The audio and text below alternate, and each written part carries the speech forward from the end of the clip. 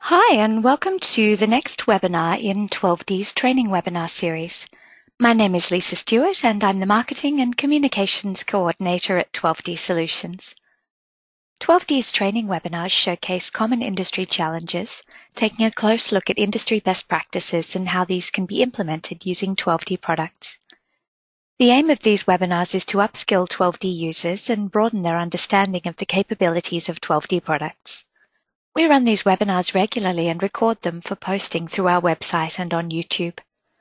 The previous webinars from this training series, as well as the webinars from our Industry Solutions series, are all available on our YouTube channels if you missed those. While we wait for everyone to finish joining and get comfortable, I'll launch a polling question. You'll have about 30 seconds to answer about your role on stormwater drainage design jobs, and then I'll show the results. Okay, it looks as though we've got lots of designers here today, so I think we'll all get a lot out of the session. Okay, let's get started. During this live presentation, you'll be able to type your questions along the way as shown on the screen, and we'll answer as many as possible throughout the webinar. At the end, I'll read out some of your questions to the presenter for his insights. Today's webinar will be presented by Owen Thornton, who is both an engineer and a programmer. He's been writing, supporting, and using engineering design software for 2 decades. Owen joined 12D Solutions in 2003 as a programmer with an interest in design automation, and has since grown to become a 12D model specialist in drainage, utilities, volumetrics, plotting, and system setup. Owen runs regular 12D model training courses in drainage design, geometric design, customization, and 12D PL macro programming. Today's presentation, Stormwater Drainage Design Fundamentals, Project Review and Delivery, is episode 6 in this series, which covers the basic and intermediate aspects of the 3 waters modules in 12D Model 14, with special emphasis on the design of stormwater drainage. In this final episode of that series, we'll review the storm analysis results and make some small improvements to the pipe sizes and grades, whilst discussing the settings of the water network editor and feedback from the analysis in the output window. The major storm events are also analysed, highlighting the different settings required. Finally, deliverables are produced, including plan, long section and structure detailed drawings, hydrology and hydraulic calculation tables, and a BIM of the design in IFC format. Over to you, Owen. Thank you, Lisa. And yes, hello everyone. Welcome to episode 6 and the final in this series. And it's been a lot of fun and a lot of work to produce this. But today we are going to wrap things up, and we're going to cover a lot of the things that have yet to be covered in this series, I suppose. We're going to have a look at the analysis and the design that we produced in the first 5 episodes, and perhaps refine it a little bit, talk about the results. What does it all mean? How do we make the final improvements that need to be made? And all importantly, how do we get the job out the door? How do we produce the deliverables that we need to produce, such as drawings and tables? And if you're living in the BIM world, like some of us are, how to produce a building information model of the design for looking at in potentially other packages or just in 12D, because 12D is a BIM package as well, believe it or not. We'll also look at the major storm in all of that as well. But before we get into that, just a quick reminder, I've shown this in the last few episodes, but all of the previous episodes are available. You can go to the 12D Model Forum, or you can go to YouTube, or you can go to the 12D Wiki. There's lots of different ways to find all of the recordings of the previous episodes, and this one will add to the list after it's all done and dusted and in the can, so to speak. But on the 12D Model Forum, you can also download the project that I've been showing in this series as well, and that's the completed project. You do need to register and log into the forum for access, and if you go to the hints and tips section and search for training webinar series, stormwater drainage design fundamentals or something like that, you are sure to find it very quickly. And this link here is the link to download a zip file of this project. Okay, it's a sizable one. It's got a raster in there as well, but I think it's well worth having a look at. There's a lot of good examples in there and some good chains and all sorts of goodies. And it may help as well if you're following along watching the videos at a later date. So to start off with episode 6, though, I wanted to do a quick review of the water network editor, because we did in way back in episode 1, we set up our water models, both the stormwater and the stormwater transverse models, using a water model template. And that set a whole lot of settings for us automatically. And I thought I might just have a quick review of that. And we're not going to go through the whole network editor, but I want to focus on the global tab and the defaults tab, which are probably the two most important tabs that potentially affect everything in your water model. Okay, so without reading out all of this list here, these are the items that I'm going to go through live and just show you what I'm talking about as part of this review of the global tab. We'll look at the method and the TINs and the connection points and the runoff C method, basically some pretty important settings here that are going to potentially affect the whole model. So let's have a look in 12D.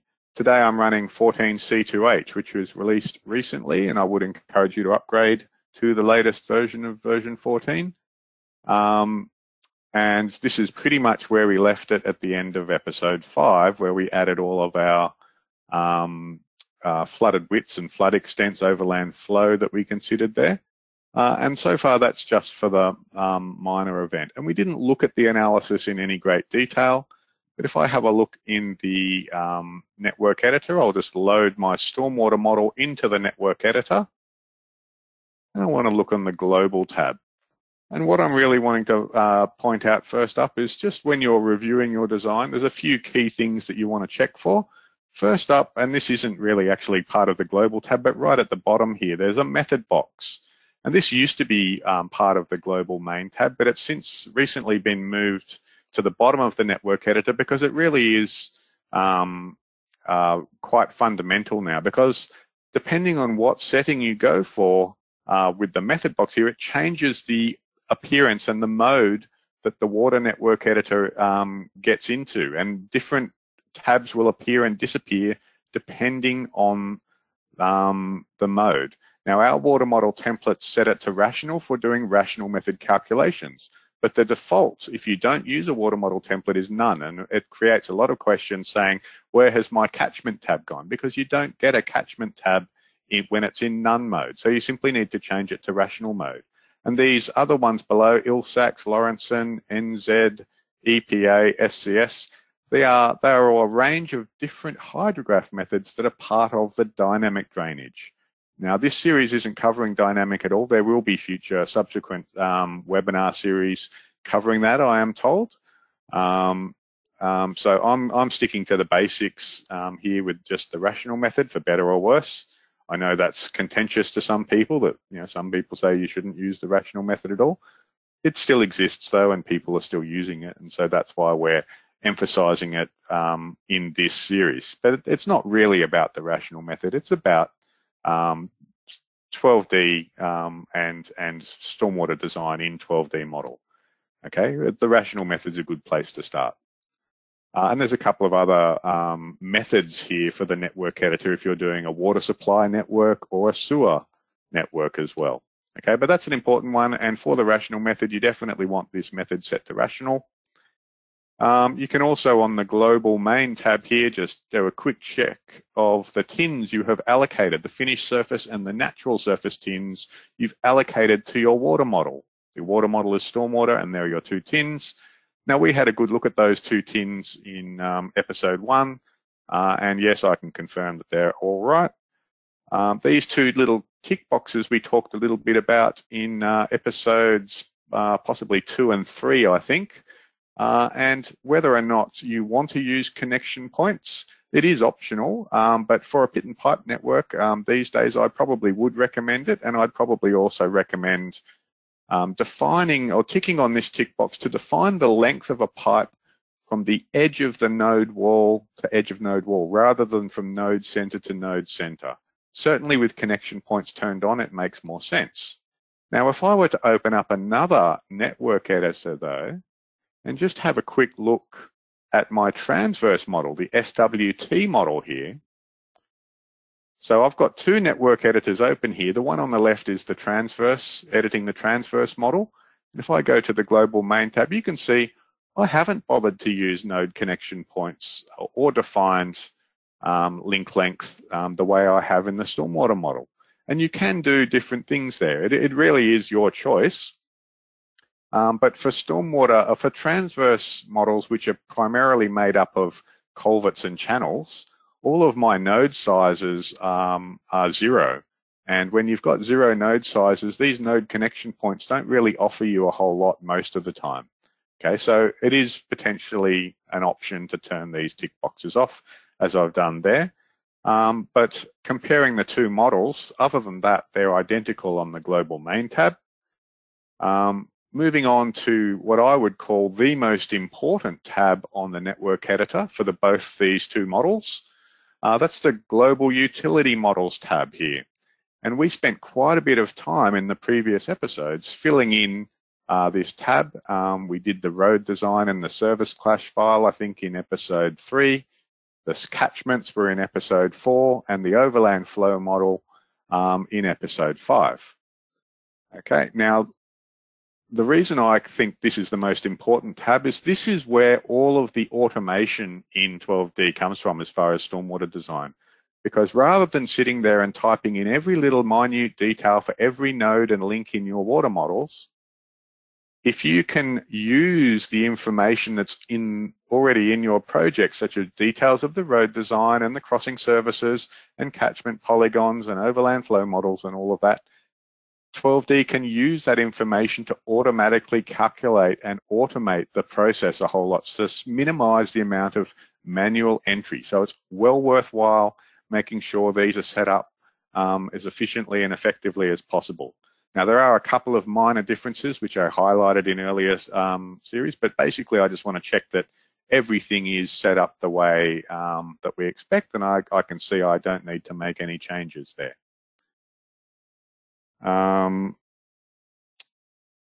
Back on the global main tab, might want to also check a couple of other details here, as well as the TINs. I glossed over this hydrology and hydraulic data, and it is set the same in both models here, and I've chosen today to use a runoff C method. Now, this is unique to the rational method. Only the rational method bothers with C values. And there's a few different modes there. Now, whether or not you should use this QDM 2007, well, I'm trying to follow QDM guidelines in this webinar series.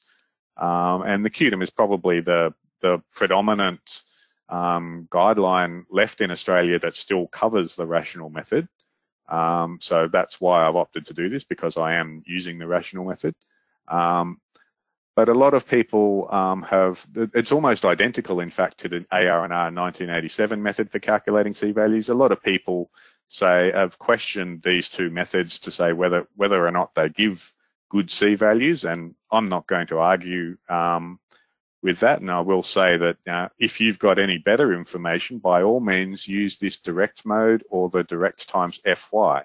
The difference is the direct mode, you type in the C values that you want to use for your minor and major events directly, and the direct times FY is you type in C10 values for a 10-year average recurrence interval, and they get multiplied by an urban frequency factor depending on what your minor and major events actually are. Okay, the ACT one, it still works as far as I know. I'm not sure if it's still actually used in the ACT. It was developed quite a number of years ago now. But really, there's not a whole lot to it. Today, I'm going to let the QDM method do its thing, and we'll review the C values that it calculates. And if we don't like them, there's always the option to come back and change them and set them ourselves. Okay, but it is always probably the most contentious subject in the whole of the rational method is the C values. Okay, and treat them always with a high degree of suspicion. Lastly, on the global tab here, it's worthwhile just having a quick review of the notes tab. Now, in my case, both my models have been set up with the same set of notes there. And this is just a great space where you can document particular details that you may need to document about your model for easy reference. And I've done it as an example here, explaining how I've set up the stormwater models in this particular project. Okay, so that's all I wanted to do as a quick review of the global tab. Moving on to the defaults tab now, I'll do a quick review of this one as well. And there's three main components or sub-tabs of the defaults tab. And that is the links, the nodes, and the catchments in reverse order. And we're going to talk about some of the details that I've listed here. And let's sort of go straight back to 12D now and do it right now. So that's on the defaults tab now, and I'll start off on the links tab. So I've got both network editors open now, editing both different models, transverse on the left, longitudinal stormwater model on the right. And there are a couple of little differences in the way I've set up the two different models. On the right-hand side, the longitudinal model, I've used slightly different invert design settings there. And I'll talk a little bit more about these particular settings a little bit later. But for culvert and channel systems in the SWT model, this grade mode of drape inverts, especially if it's predominantly channels, that's a very good mode. The drape inverts is specific to when you've already got your channels built into your finished surface tin, and the drape invert simply drapes the channel inverts to the channel as long as you place your water string within that channel in the tin. So that's nice and simple. And I've also set the alignment mode to align the inverts and apply any drop. And I think we're applying a 0 drop in this drop file. Okay, now within the invert design section here, and this is on the defaults links tab, there's a cover file, a grade file, and a drop file for both. And I believe they're all using the same files here. There might be a little difference for the drop file. And it's worthwhile just taking a moment to look at these, because it is important that you set these three files up, because they can do an awful lot of work for you.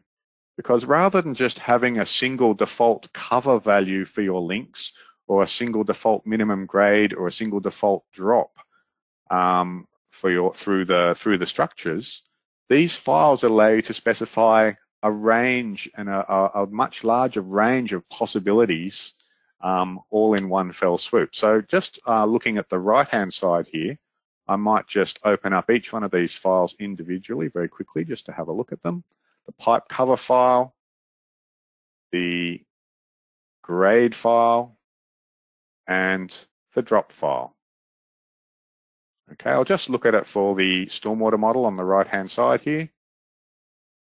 And if I just expand them out a little bit, what the cover file does is it allows you to specify a table of pipe types or link classes or pipe classes, if you like. For all the different pipe classes or types that you might be using, you can specify a default cover limit, which is useful for the grading. Okay, it saves you having to overly go through the network editor on the explicit tabs and change defaults, because you've got multiple defaults here for different pipe types. Okay, again, if you make any changes, you must remember to hit the right button on these little file editors within the network editor, because the network editor only stores the name of the file. All the details are stored in the file itself.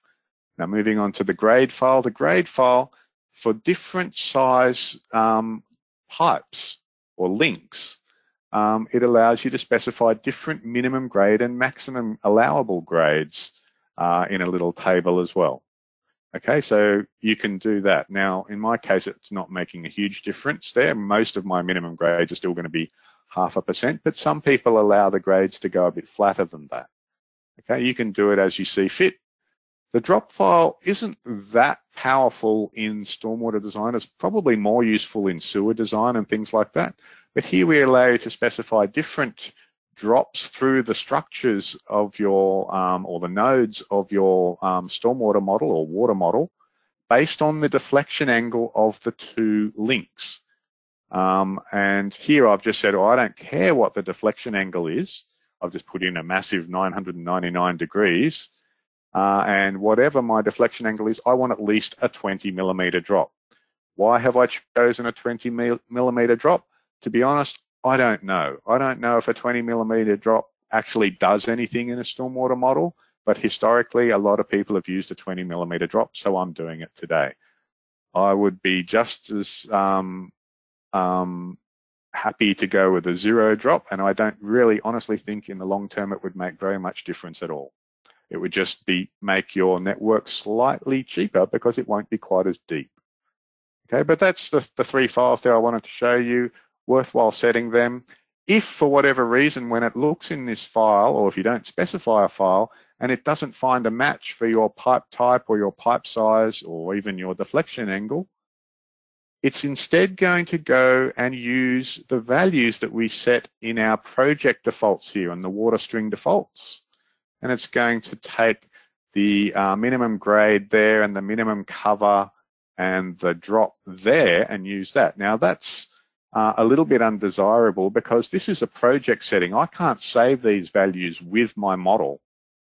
And that means I can't export it out of this project as well. So you are always better off using these cover grade and drop files. Okay, looking at the link size design section 2, comparing the 2 models here, they're both set to this design mode, part full pipe freeboard design. And that's generally the one I'd recommend. And again, this is only for the rational method because it's only the rational method that sizes pipes at this stage.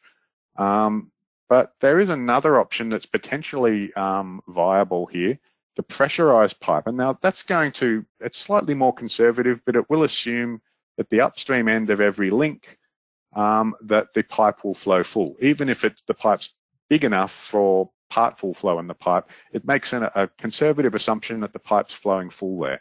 And it does often mean that your pipes need to be a little bit bigger if you go with that option.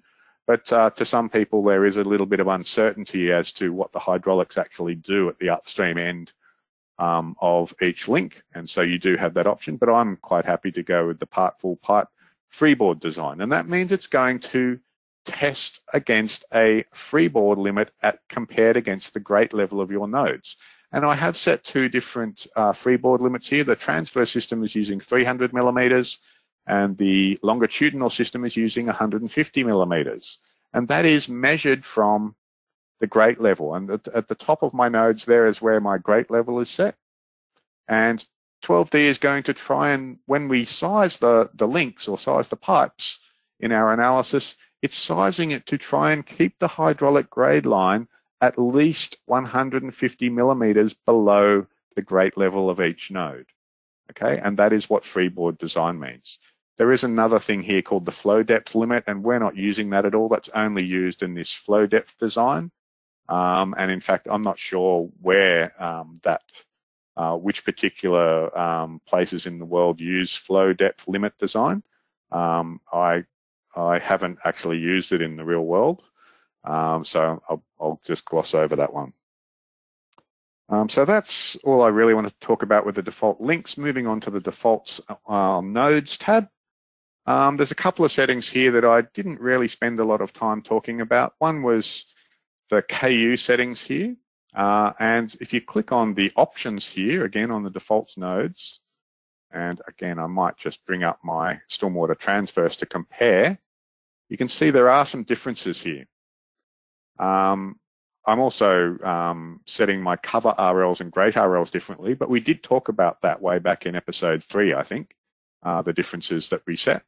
But the KU method, I'm going with a direct option there as a default, and I would only override the default at culvert inlets there, because 12D can't calculate any KU or pressure change losses at nodes in open channels. And so it's up to you to set the KU factors appropriately if you've got bends and things like that in your channels. Okay, but for pits and pipes, I will absolutely recommend this mode here, this using the Missouri and hair charts and get 12D to calculate the KU and KW factors for you. And along with that, we've got the option, if you are going with this option, you need to nominate what the configuration is. And by default, I would invariably say for a pit and pipe network that the best default would be fair, which means it's going to give a relatively high KU and KW value at each node because it's assuming that you don't have a particularly hydraulically efficient configuration. And that is a pretty good assumption in this day and age, because the way that pits and pipe networks tend to be constructed these days is a little bit different from how they used to do it in years past. In years past, they would spend a little bit more time and effort in construction and actually make sure that where an incoming pipe came into a node, that as much as possible, they would minimize the amount of inflow that would hit the pit walls or the node walls and try and get it going straight into the outlet pipe. Well, these days, I'd have to say in general terms that ease of construction tends to win out over hydraulic efficiency, and they tend to prefer to build pits that are less hydraulically efficient, but that are easier and possibly cheaper to build. Okay, and that means as a general recommendation, as a default setting, go with the KU config of fair.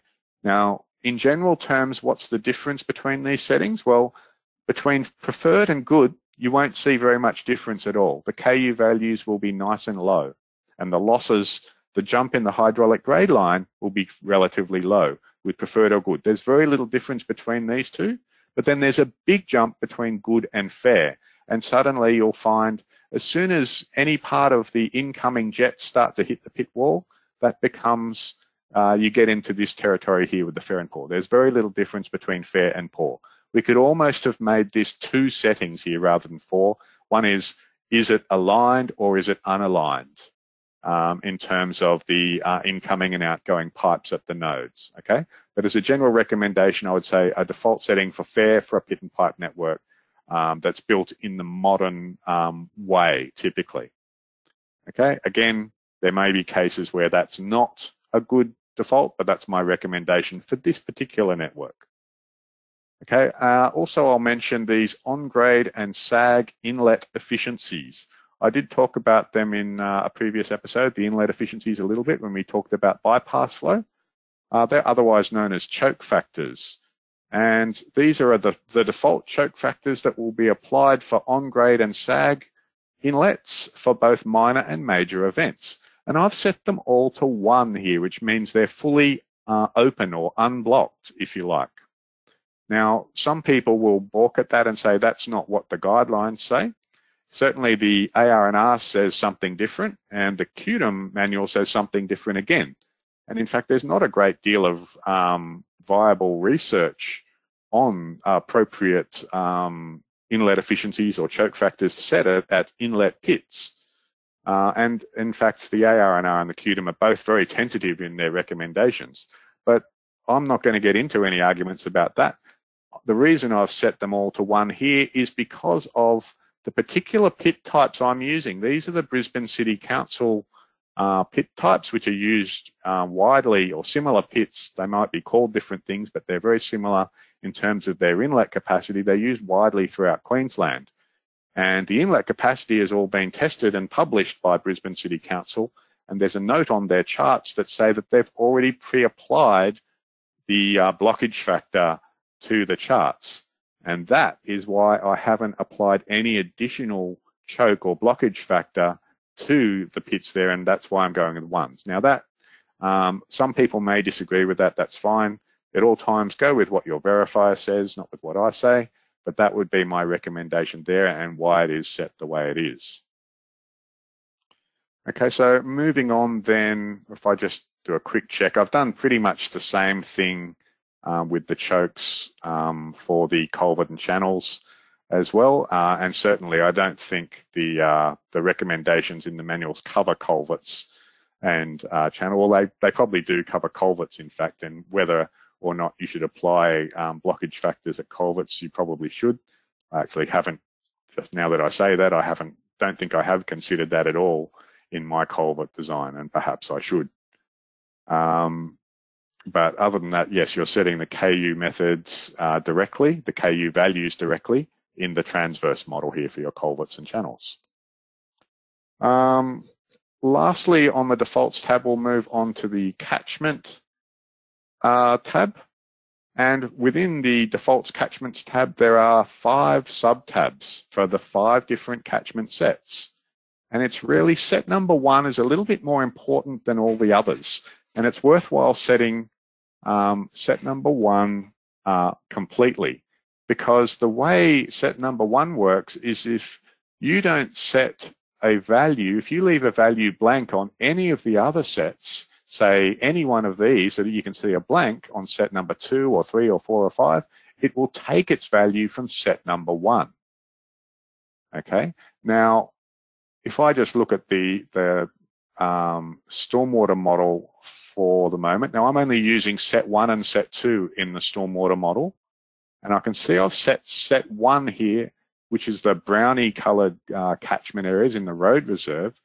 They're set 70% impervious, and that's because there is actually a vegetated or grassy verge within the road reserve that represents about 30% of the catchment. And so 70% of the brown catchments are going to be using these values, and 30% of the area will be using these values. In both cases, I've set a direct TC of 5 minutes, but there will be a different C value involved for the pervious fraction because it's vegetated as opposed to paved. On set number 2, which is the yellowier colored catchments within the lots there, the big difference here is the percent impervious. Now that percent impervious is probably a little bit too low. I've kept it deliberately low to keep my flow rates down so that I don't have to have too many bits and pipes in this demonstration data set. And that's all this is. This is just a demonstration. It's not a real job. So in most cases, your percent impervious within a lot would be a bit higher than 30%. Perhaps for these larger lots over here that are sort of semi-rural, that might be a little bit more appropriate. But the big difference, apart from the percent impervious, the impervious fraction, which is 30% of all the yellow lots, that's going to be identical to set number 1.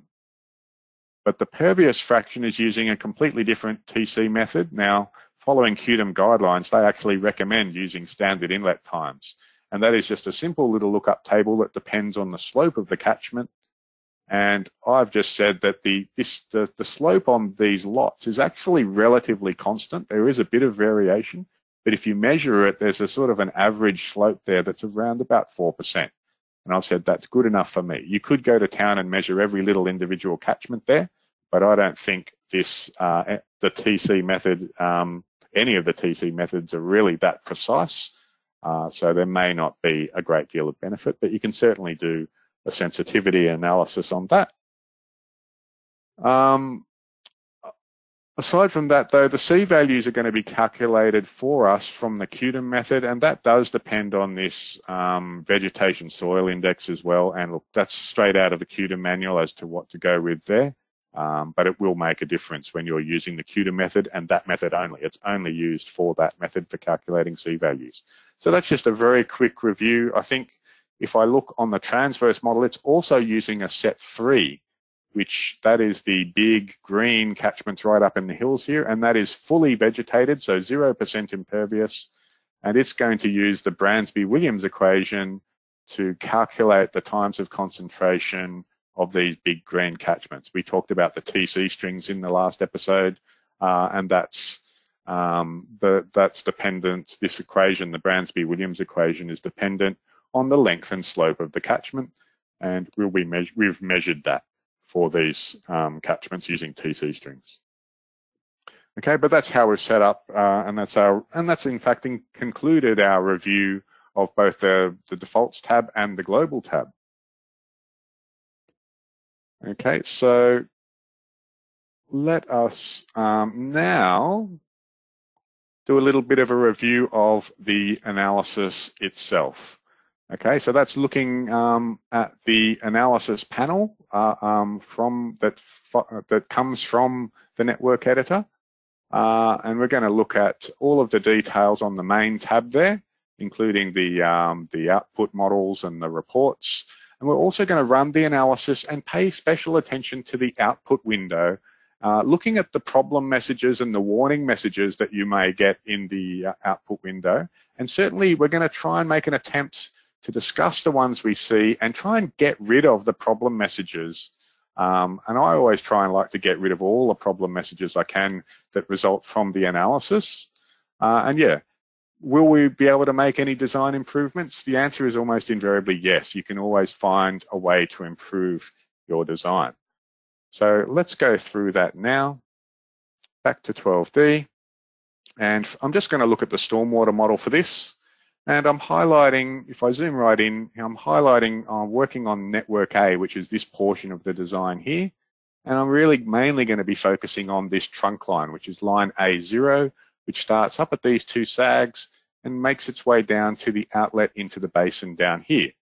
The reason I'm focusing on this is it's actually quite an interesting part of the design in that this is the flattest part of our design.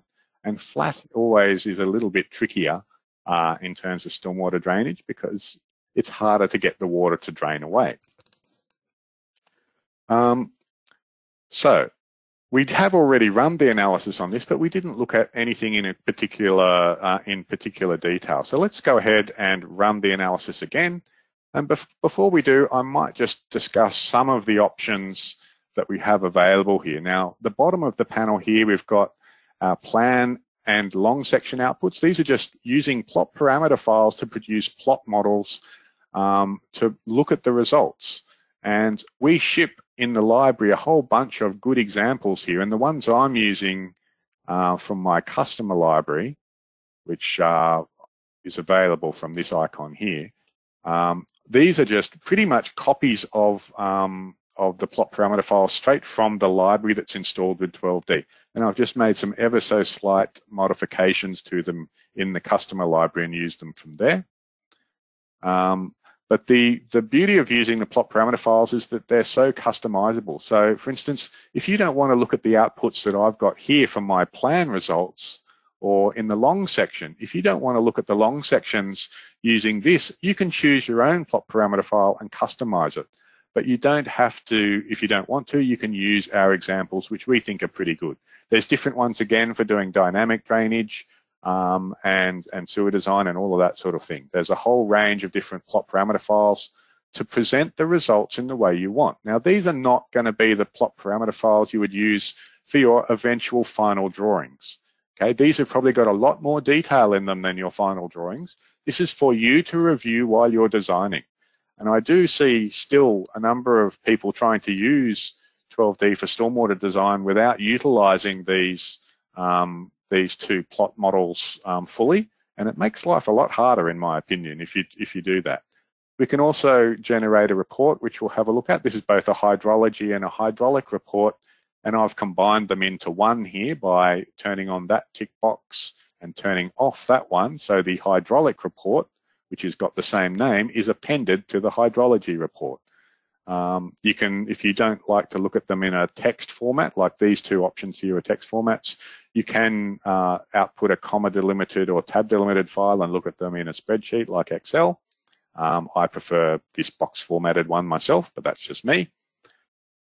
But we talked about the flood extents tab a lot in episode 5, and we covered pretty much everything there, I believe. But back on the main tab, it's these analysis and network design factors here that maybe didn't get a full description, and perhaps they deserve one. Obviously, you need to nominate your storm event type and the frequency. Now, the frequency here is specified in AEP because that's what's the units in the hydro or rainfall file. Okay, now 39.3 happens to be the same as a 2-year event, which is typically the standard event you'd run in according to the QDM manual in Queensland. Okay, so we're going to be sizing the pipes here for this 2-year event. It's using the IFD table in the rainfall file.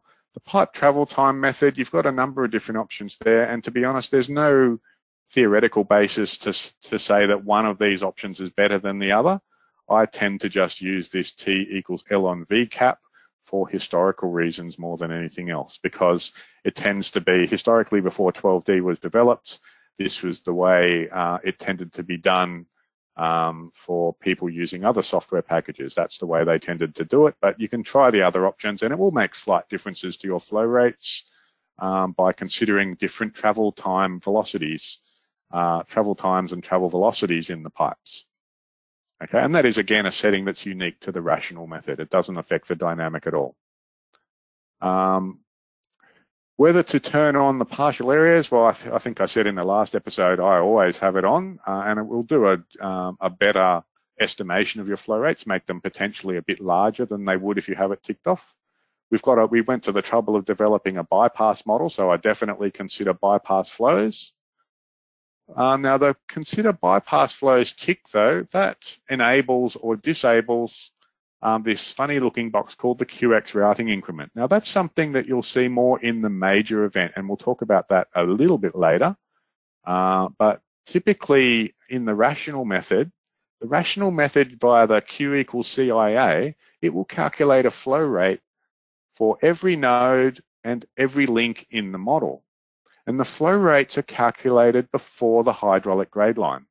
Okay, now that is technically, it's a little bit around the wrong way. Technically, the flow rate should be derived from the water levels, not the other way around. But this is the way the rational method is. So you develop the flow rates first, and then you get determine a hydraulic grade line from that. The trouble is that the hydraulic grade line for the pipes you've given it might not actually fit in below the grate levels. And that's where these settings come in, because you've got two real solutions. If your hydraulic grade line for your flow rate doesn't fit in your pipe or doesn't fit in your link, you've got two options. You can make the pipes bigger, which is what we're doing here, and each time a pipe needs to be upsized, the whole system will be regraded with both these tick boxes on. And this would be considered a design run in the analysis, where we're actually sizing the pipes to suit the storm. The alternative to that, and what typically happens in a major event, is you're not sizing the pipes for the major event, but you will find that your pipes are too small for the storm. And that's where the QX routing increment comes in. It's basically QX is excess pipe flow or excess link flow, flow that doesn't actually fit in the pipe, but which has been calculated by the rational method, and we have to do something with it. And what we typically do with it is we set this value to a number greater than 0 Qmax to initiate it, and that will choke down or reduce the inlet efficiency of selected pits automatically to only let as much flow as will fit into the underground system, and keeping the remainder of the rational method flows on the above ground system. And that will help to better predict your overland flows and your flood extents as well. Okay, but we'll have a closer look at this when we get to the major event. For now, I just want to get the system running and have a look in the output window. So running, it doesn't take very long for a system as small as this. It's doing a number of different passes to size the pipes. And we've got a little red status bar saying finish plotting. Now, ideally, it should say go and look in the output window there, but at least our output window is flashing, because that's a clue there that there's details in the output window that we should go and have a look at. A red status bar indicates that there's at least one problem message in your output window. Now, if I just click on the output window to bring it up like I have there, I'll right-click in the output window to untick auto hide and right-click in it again to convert it from docking to floating, and just to make it a little bit easier to read all of the details, because now that is the full extent of what the analysis actually pumped into the output window there. And there's a range of different messages here. Some of them have these colored exclamation marks. And the problem messages are the ones we need to pay most attention to. But perhaps also the warning messages.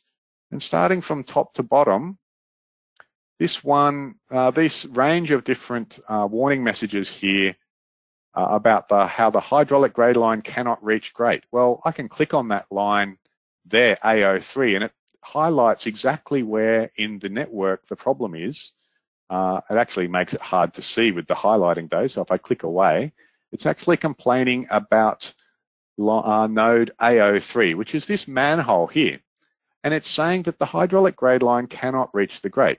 It's only a warning though. Now I do get a lot of questions about this. It happens on the forum all the time where people say, what does this message mean? How do I get rid of it? Well, the way to get rid of it is to change the design of your system, but it's not actually necessarily a problem. And that's why it's only a warning message. What it's saying though is that the grate level at this node is higher than one of the nodes upstream. In other words, it's kind of like you're trying to make water flow uphill. It's not exactly like that, but in the rational method at least, the hydraulics requires that the water surface elevations descend in the direction of flow. If we allowed the water surface elevation to go right up to the grate level there, it would be higher than the grate level at this node. And if the water level was higher at the downstream, it's going to cause reverse flow in this pipe. And that is way beyond the scope of what the rational method can ever be expected to do, okay? Because the rational method just estimates a peak flow rate, and it's pretty silly if we estimate a peak flow rate that's negative or backwards, okay? So we try and avoid that by saying, well, we don't allow the hydraulic grade line to get higher at this node than the level of this upstream node there. That's what those warning messages are about. And they're probably not going to actually cause any issues at all in most minor analyses. Where it may cause an issue is in the major event. So we may come back and revisit this one when we do the major event. Okay, scrolling down, there's a whole bunch of lines here as it's sizing the different pipes and going through all the iterations there. We've got a whole bunch of messages about, info messages about all of our service crossings, but we do have one, I think, case where we've actually, in resizing the pipes, we've initiated a service clash. And I believe the problem, it's a bit hard to see, there's a brown sewer line crossing there, but if I click on the line there, it actually highlights it. It's this pipe here, and suddenly this pipe has been resized as a 450 diameter pipe with the same cover limit, so it's actually gone deeper, and now we're too close to this brown sewer line in the section view here. And what can we do about it? Well, this is just something that we couldn't have anticipated initially when we did the initial grading way back, I think, in episode 3. What we can potentially do is, well, there's a number of different solutions. We could lower the sewer. That's probably one easy solution. We could probably concrete encase this or make it a different class pipe, a much stronger class pipe, and allow it to go higher so it's got a lower cover limit. But there's possibly other solutions as well.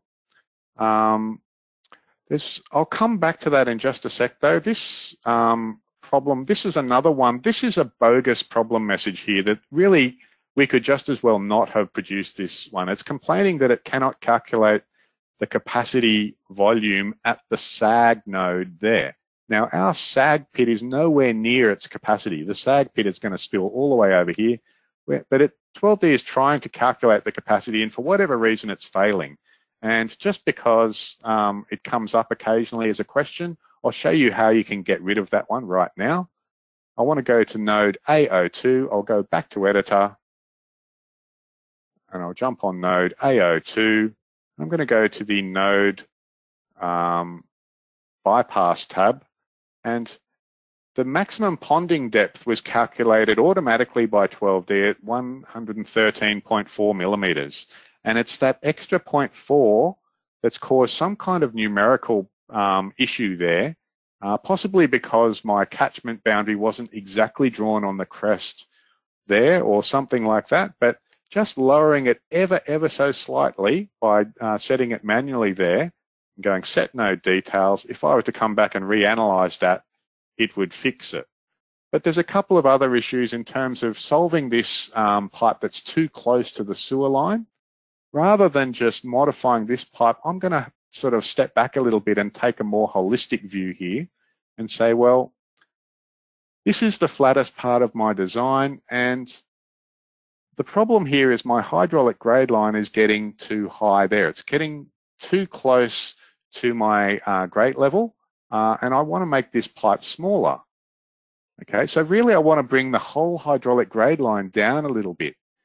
And looking at where the losses are, I'm not seeing huge jumps in the hydraulic grade line except at this pit here. That's where there's a big loss. And if I go right down to that node, it's way down here near the outlet. And this is a nice little demonstration of the interconnectedness of all things in stormwater networks, is that it may seem a bit counterintuitive, but to solve the issue we have up here, I'm going to propose we make a change here, okay? Because the only thing we can do to improve the jump in the hydraulic grade line at this node, which is quite an inefficient node, there's a 90-degree bend and another lateral coming in as well.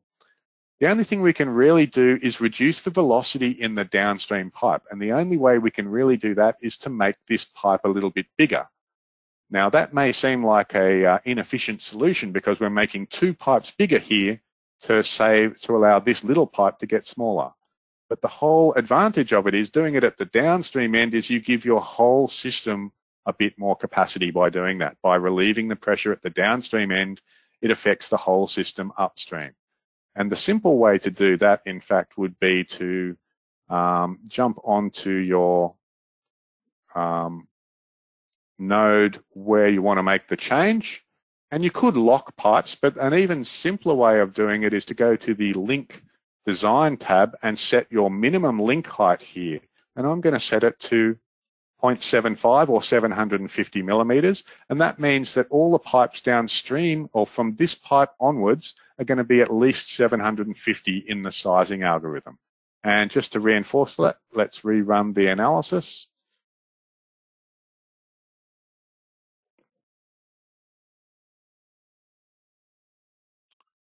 And there's a good little clue there that the status bar has gone green. That's probably going to indicate that I've gotten rid of all my problem messages. So yet no problem messages left. I solved two problems there.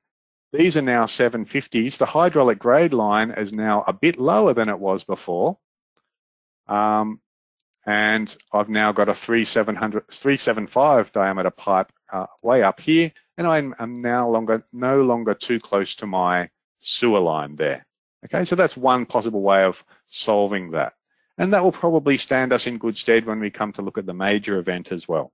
Okay, so that's just a little bit of a review there. There's lots of other possibilities. Again, I'm going over time and I've still got a fair bit to do here. So it is going to be a long episode, this final episode, but hey, don't they normally make the final episode like a double episode or something like that? Well, hopefully I won't go for 2 hours. Let's try and keep it down. Moving on, let's say that we're happy with our minor event analysis and we've done a little bit of a review there in the output window and how to deal with all of those problem messages. Let's have a little bit of a look at the major storm events now. Now, the major storm, unlike some other packages that deal with the rational method, the major storm is just considered just another storm event, okay? It's not fundamentally different from a minor event. You do have to specify the right frequency, and you do have to nominate that it's a major event because there are settings in the network editor that are different from minor and major events, okay? And you do have to be careful. It's possible to run a major event that's got smaller rainfalls than your minor event, and that's up to you to get right. But typically you're not sizing the pipes in the major event, so you want to turn off these two modify tick boxes. It's typically for checking your system, the combined system, underground and overland systems, that it can cope with a somewhat more extreme rainfall event than what the pipes were designed for. Now, another common misconception is that the flow rates are always higher in the major event compared with the minor event. That's not true necessarily in the underground system. Sometimes the pipe flow rates actually go down compared with the minor event because suddenly certain parts of your pipe system become less effective when more rainfall is thrown at them. But typically your overland flow rates are generally going to be much higher than in the minor event. Now, there's a little blurb here about the QX routing increment. I'm just going to demonstrate this live though. Let's go straight back to 12D and talk about the major event. Okay, so all I really need to do after running the minor event, you can say we've done everything we need to do there. I swap the storm event type over to major. Now, because I've set this up with a water model template, it's already done all the changes I need it to do in terms of turning off these two tick boxes, and it's setting a QX routing increment for me, and that's set to 20 litres per second or 0.02 QMEX. It's changed the frequency from 39.3% to 2%. That is a 1 in 50 year event that we're trying to run here. We're using the same plot parameter files, and we're going to override our plan results, but we are writing out to a different file name. It's got a major suffix there, or MAJ suffix. On the flood extents tab too, there's some of the models here are different from in the minor event. Some are being reused. The cross sections, for instance, you can reuse them. But largely the settings are the same. It's just a few output models are different.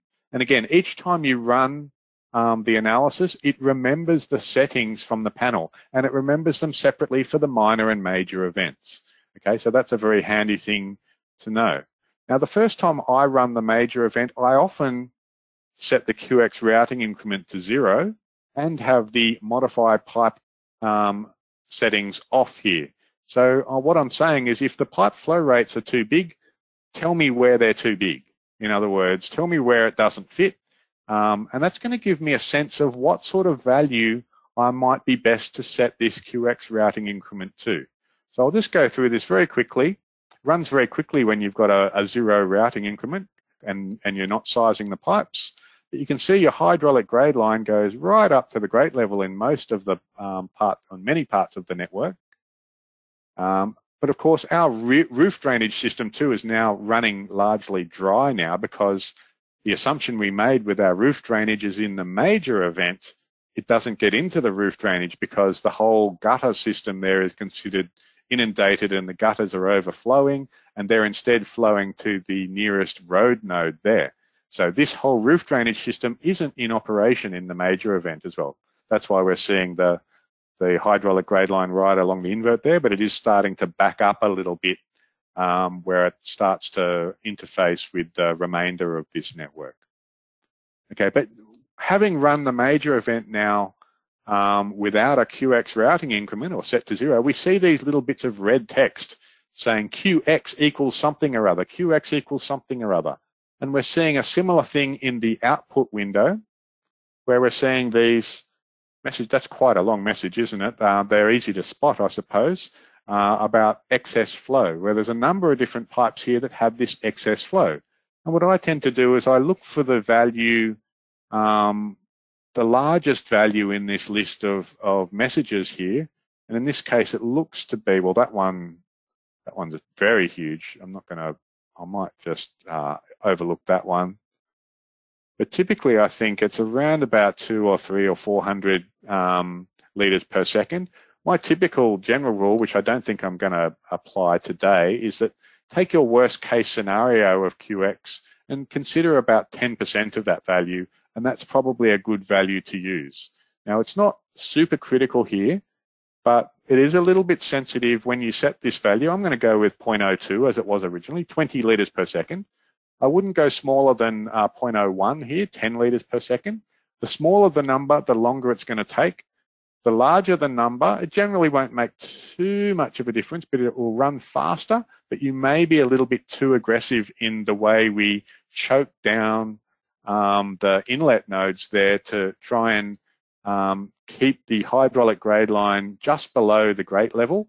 And we may subsequently, if this number's too high, we may over-predict the flood extents a little bit and under-predict the flow rates. So you do want to be a little bit careful with this number. I'm going to hit the run button now and see if that solves the problem for us. Now, sometimes it looks like it's stopped doing things and hung. Now, you getting that little spinning wheel there in the analysis, and that's a Windows thing. Somehow, this process has taken a little bit too long, and Windows has decided that 12D is not responding. In fact, it is responding. It's just Windows has lost the plot. Give it a bit of time, be patient, it will come back. And it has come back, but I've got a red status bar there telling me that something's gone wrong. And I've got a few problem messages here about approach flow exceeding road capacity, but I've still got this thing with excess flow. Now, ideally, that QX routing increment should get rid of all of the excess flow, but it doesn't always work, or it doesn't always happen. And sometimes you need to intervene. And this is a nice little demonstration of what to do when this happens.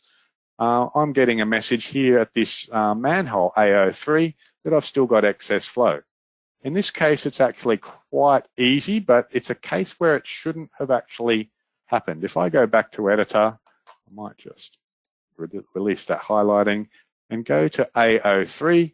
It's complaining here that I've still got this excess flow of 285 litres per second. That's flow that's included in this flow rate, but it doesn't actually fit in the pipe system.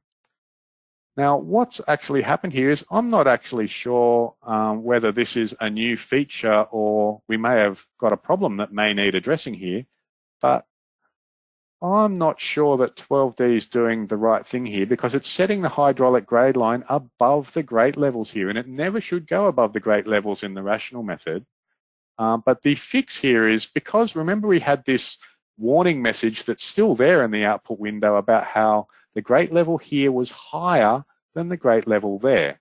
Well, if I just have a look at the two grate levels there and say on the node main tab, my grate level here is 30.279 and my grate level here is 30.1701. Well, let me see what happens if I set the grate level here manually to, what was the value? Forgotten already. 170. Let me try that. 170, set node details. That's going to reduce the grate level ever so slightly. Now, I don't think I should have to do this. Now, I'm going to have to investigate this a little bit, but sometimes you do in the major event to get the rational method to work as well as it can. You do need to make these little adjustments to the grate level. More often than not, it's that you lift the grate level above that to allow, say, a manhole lid to go under a little bit of pressure. But here, what we're trying to do is make the grate levels descend. Okay, now having done that, I'll rerun the analysis. And what it's doing is it's progressively reducing the inlet efficiency eta at certain nodes to let just as much flow as is possible into the underground system. So that we can fill up the underground system as much as possible, leaving the remainder on the overland system.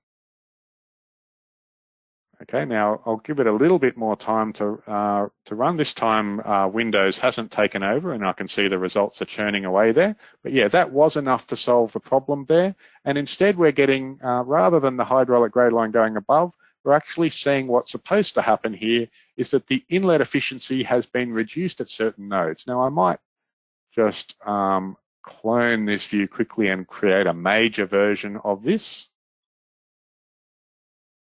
And I'll take off the minor flow results there and add on the major results. That will do. In fact, I'll add all of them. Okay, now they're showing up in a slightly more muted color there, but you can see the flood extents in the major event are significantly different. They're much, much bigger. And what you're trying to prove typically in this sort of job is that you're containing the overland flood extents within the road reserve and you're not flooding properties. Okay, so it's a very different design criteria. What we're also seeing here is we're seeing in a few spots that we're overtopping the crown. Wherever you get these red bars with these Q warnings in this model here, we're overtopping the crown, and you can reroute flow from one side to the other there, and there's a few examples of that in this Network B if you download the project. We can also see that this sag pit at the top of the cul-de-sac on Road C is actually spilling over the back of the verge there and running down our grassy swale. It's only a small flow rate that's bypassing there, but you can see it coming down the swale and it's joining on into this massive sag pond that's just spilling over in a big old mess there into the basin because it can't fit through the pipe system. Okay, so we have more or less though demonstrated that this design is probably okay or pretty close to okay in that it's largely contained within the road reserve and it's only spilling outside the road reserve at designated controlled spill points like at the swale there and at this spill point into the basin. So that's fundamentally how you'd go about doing the major event. One thing you can do though, once you've got your major event, is we're going to start talking about outputs now. And I've got a handful of chains here in my project, in the customer library of this project, all of these W06 chains. And once you're more or less happy with your design, you could sort of run this first one to convert your stormwater model to tri-meshes, say. And this second, the W06B series has a range of different ones for converting the hydraulic grade line into a three-dimensional tri-mesh too, so that you could potentially look at it. Now, I've just run the major event in the stormwater model, which is this one here. So if I were to, well, that just ran the chain. I'll just show you quickly what that chain is. W06B stormwater major.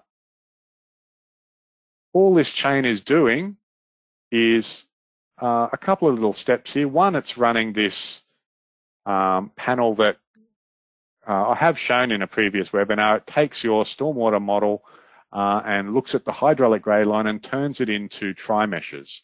Okay, so I've shown that in a previous webinar. I'm not going to go into details other than to point it out in this chain to say, hey, it's pretty good. But one thing it's also doing is it's taking the labels model that we produced from our plan plot and copying it to a model called stormwater labels major. So we're keeping a copy there of the major storm results. Okay, and why I'm bothering to show all of this is that it's part of assembling the outputs ready for our deliverables. So I want to keep a record of my major event as well as my minor event storms. So having run that chain, I'll also now, if I go into the perspective view, for instance, just minimize, got a few too many things open here. I'll just close some things down. Go to my perspective view. I could add on that stormwater HGL. In fact, I'll just type in HGL here to make it easier. Stormwater HGL major, and I'll bring my tin to the front because it's a transverse tin.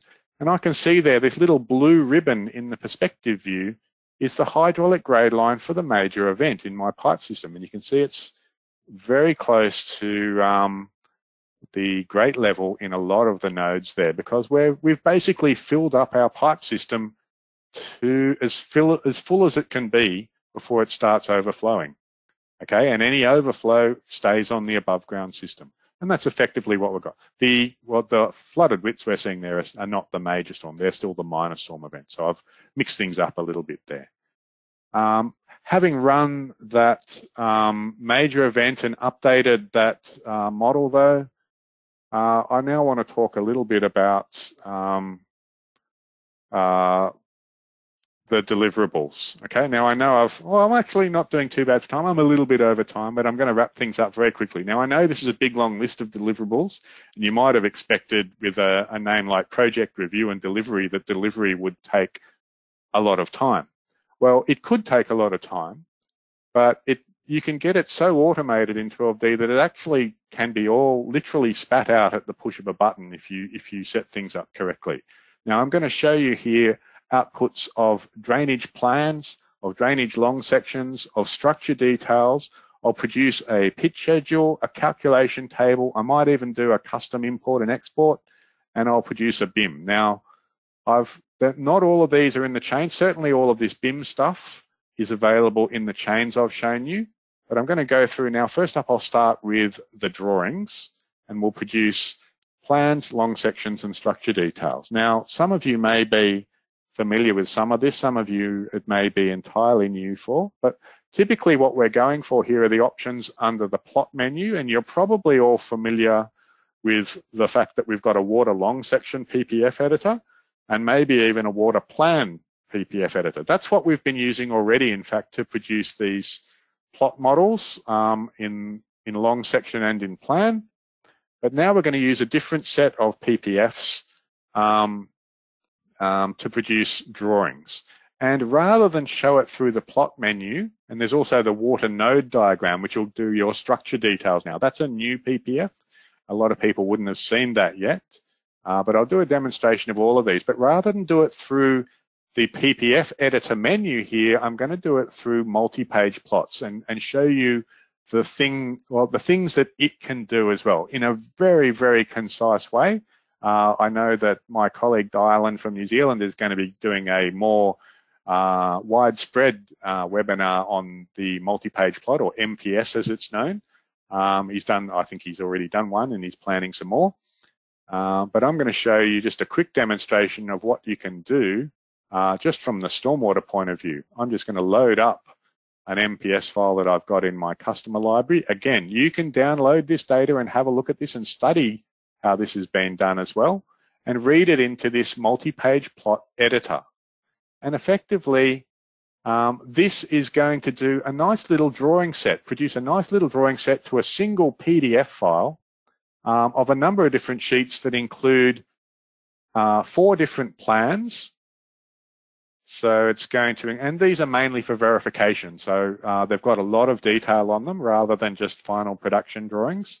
But I've got, I'm broken up this design into a northern and a southern section for the scale that I'm plotting it at. And I'm showing both the minor and the major storm results on the 4 different plan sheets. And that's including the plan plots that I've already produced. So the plan plot, the drainage plan plot or the water plan plot is just one component of an actual drainage plan drawing. Okay, you've also got contours and catchment strings and anything else that you need on your water plans. I'm actually including the overland flood results on my water plans as well. Okay, as well as that though, you can use your standard plot parameter file straight out of the library and produce your long section plots. There's a special thing in MPS called a special chapter, this little sort of magic wand icon there. And you can go through and specify, I want to, for this chapter of my drawing set book, if you like, for this chapter, I want to produce or plot a plot parameter file.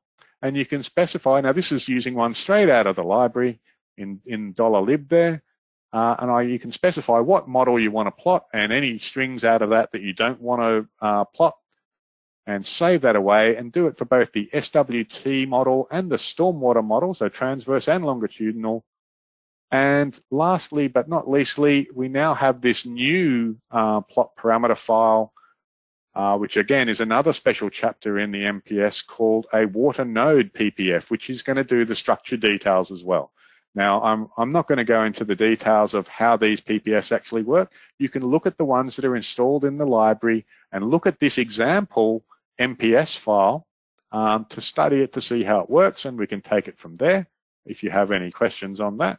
But to actually get it to do what it's supposed to do, after reading it into the editor, you just hit the plot book button, and it's going to go and produce this multiple page PDF drawing set of all of our outputs, or all of the drawing outputs that we need. Okay, so I'll let it do its thing. It takes a few seconds to produce all of the sheets it's going to produce.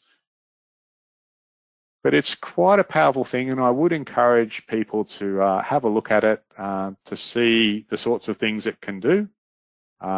It's a lot of people are already using this in their for final drawing production.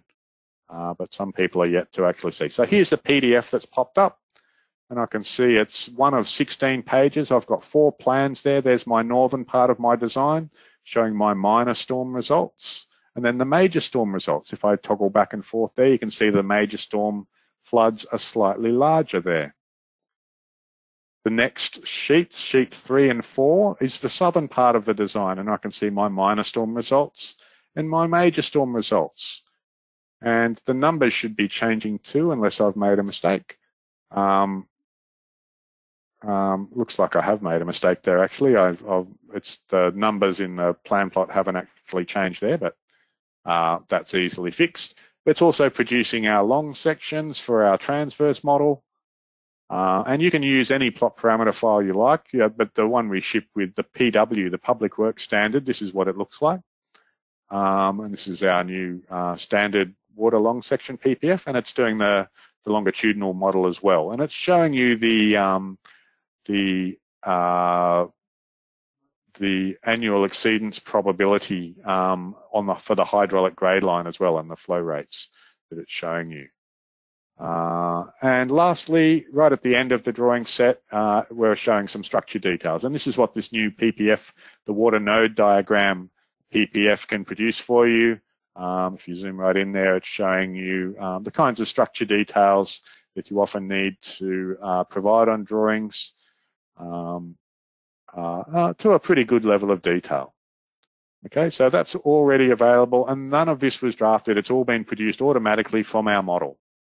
Okay, so a huge amount of information was just produced. So that's going to cover the drawings side of the deliverables. I'll just close that down, don't need to save. The next part of the deliverables, though, was the tables. And there's a few different ways to produce tables. In fact, you can just go to the water menu and the water string and go to reports. And there's a whole range of different reports here for reporting different things, including things like pitch schedules. And they're all pretty straightforward to use, and you get what you get. But there are other ways to produce more finessed or customized reports, and that's typically, again, through the network editor. If I load my network editor back in, I believe there's only one button that we haven't really used much yet in this whole series, and that's the import-export button.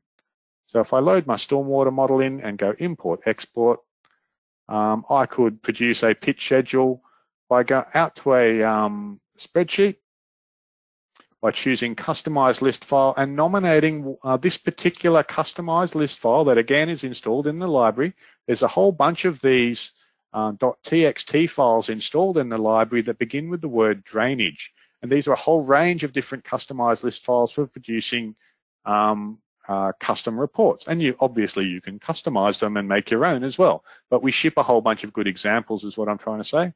So if I were to run that one, for instance, that's just, by running it, that's just dumps the whole report onto the Windows clipboard. And I can just open up a blank Excel workbook and Control V, and there's a little pitch schedule example, for instance.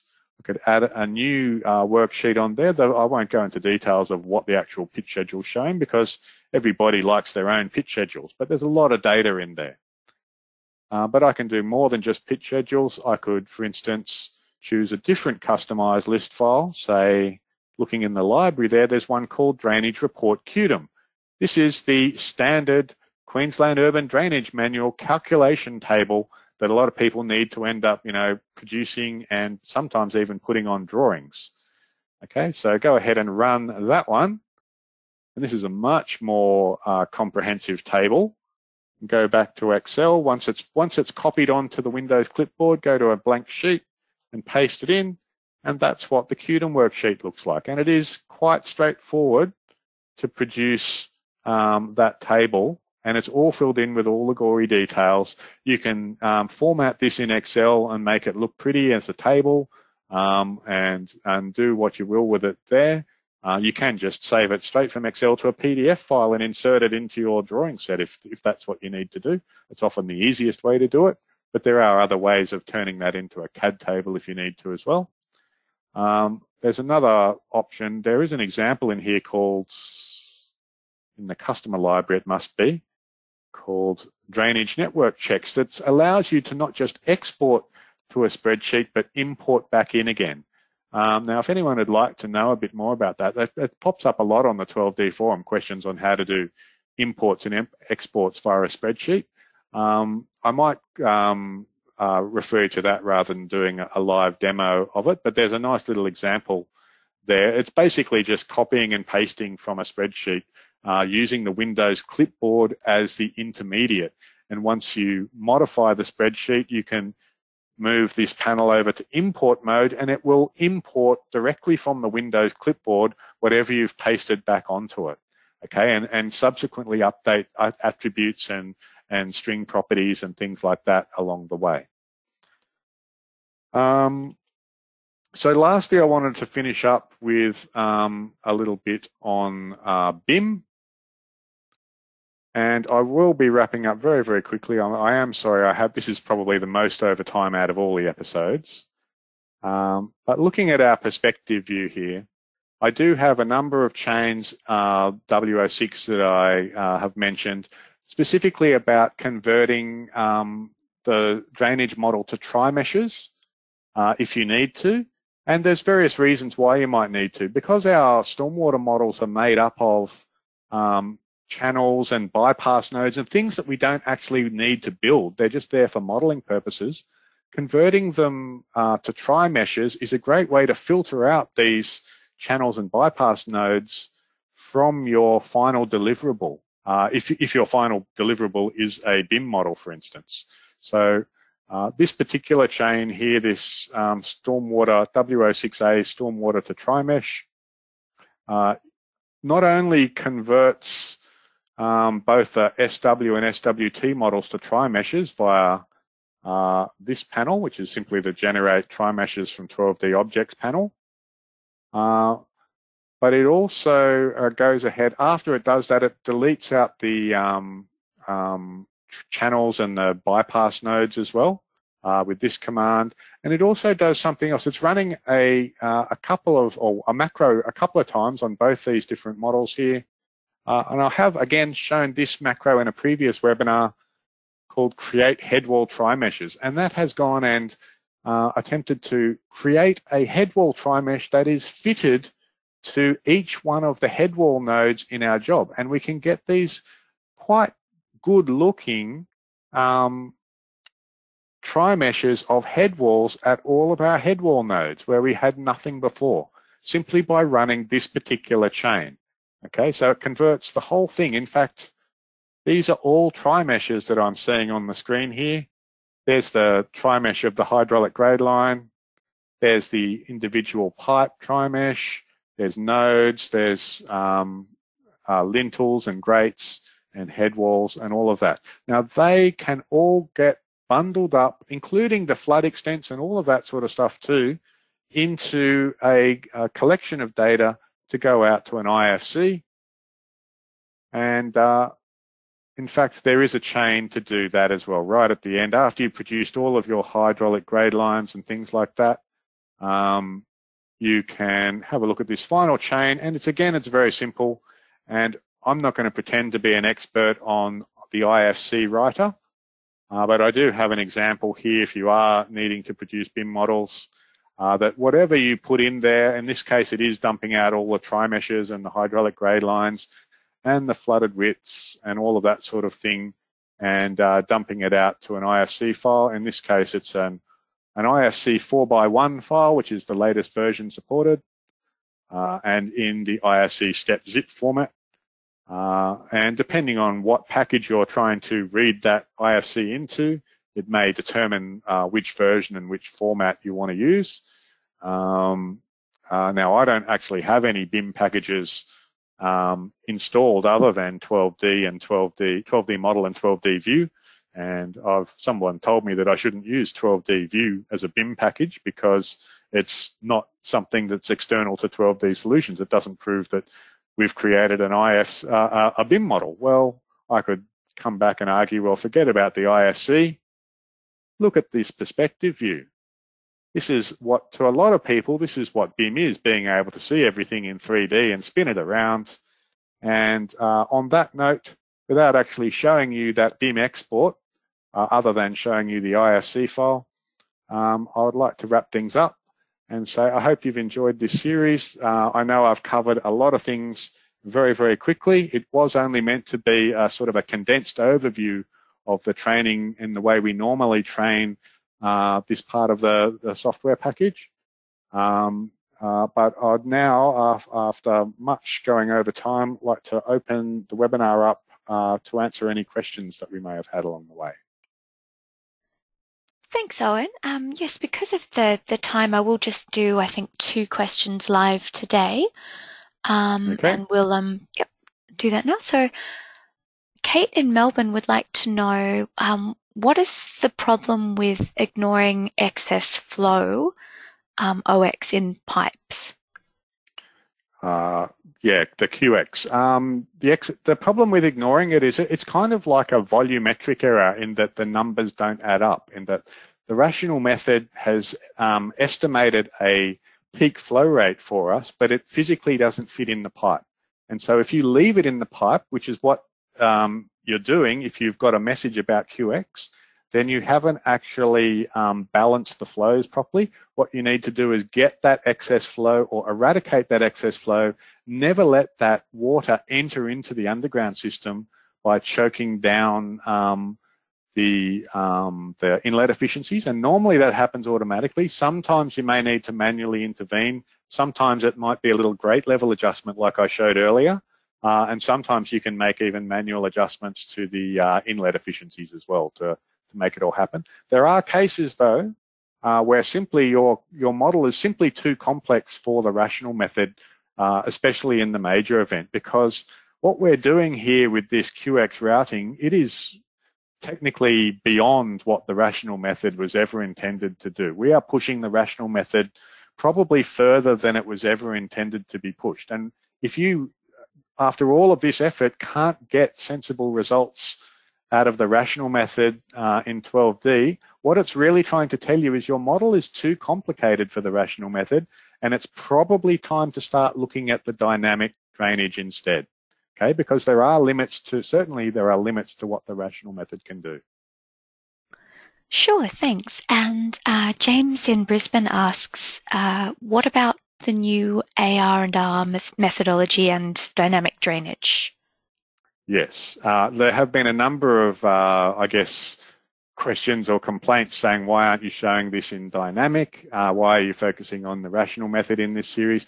The intention of this series was to show basic and intermediate, and that we always start in the rational there. And even if you do need to follow the new AR&R methodology in the dynamic, I would still recommend you have a pretty good grasp on the rational method in 12D model as well before you go down there, because it's always a good benchmark to test against. Despite what some people may say, I'm going to disagree with them and say I would almost always do a rational method before delving into a hydrograph method. There's a order of magnitude more data and more complexity in a hydrograph method, especially following the new AR&R methodology. And it's a lot easier to make mistakes. And having that benchmark or baseline to check against in the rational method is going to be very, very handy. It's certainly a lot easier to verify and check the rational method results against your dynamic sort of ensemble results that you get from the new AR&R methodology. We're certainly not presenting this webinar, this series at least, to say you should only use the rational method. We've got a whole suite of more sophisticated modules available in 12D model for doing all sorts of things with stormwater design, but we wanted to focus this particular series on the basic and intermediate aspects, because to be honest, there's enough detail just in that to fill this series and more. I've gone over time in every one of my episodes because there's so much detail involved, and this is just the basics, okay? It only gets more detailed from here on in, guys. Okay, great. So the recording of today's webinar will be available in coming days through the webinars page on our website, and we'll pop it up on the 12D Model YouTube channel. We'll also email the link to all registrants, and I'll, as I've been doing, I'll include links to the previous episodes in there, and I think as Owen demonstrated, they're on the user forum and a whole bunch of places too, so you can watch the whole series together. Keep an eye on our emails and social media for details of our future webinars. We've got the follow-up to the MPS one next week as well. And if you need to contact us in the meantime, our details are on the screen now. That concludes our presentation for today. Thank you all for attending, and we hope to see you at future webinars.